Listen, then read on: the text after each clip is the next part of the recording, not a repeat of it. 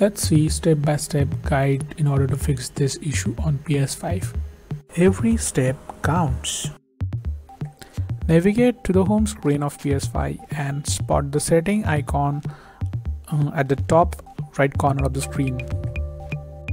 Click on user and accounts, and here you need to locate this option, restore licenses. Click on that, click on restore, and this should be done in a few seconds. So let's see, check network connection, go to settings. After that, click on network, then check if the connection is stable, say connection status. Let us proceed to check account settings. Go to settings, then click on users and accounts. Now click on privacy and adjust friend settings if needed.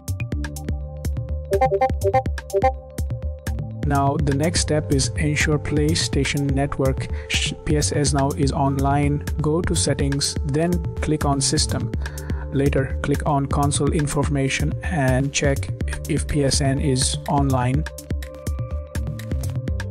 The following step involves rebuild database. Go to settings. Next click on system, then click on system software. After that select rebuild database. You are good to go. That's it.